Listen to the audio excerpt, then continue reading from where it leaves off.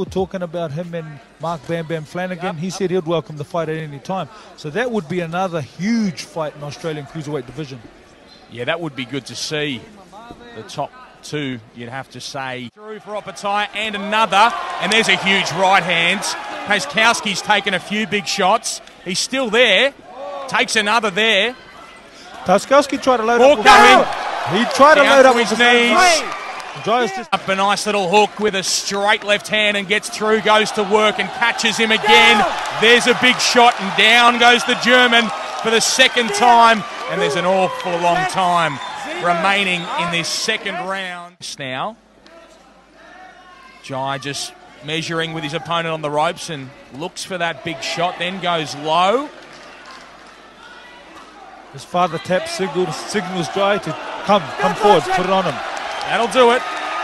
Nice fight, nice stoppage.